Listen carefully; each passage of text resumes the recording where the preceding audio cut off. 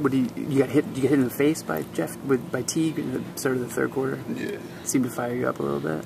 Yeah, a little bit. Randy mentioned the trade with Atlanta. Did you still get a little extra juice going against that team? Yeah, I mean, I know, the coaching staff, a couple of players that was there, they have a good time with me, and I have a good time with them. So it seemed like you and Teague were really going at it, got those double technicals one time. Is that friendly competition, or? I didn't see why we got the tech, but, yeah, I mean, we real cool. But, on the court, you like to, see who get the upper hand.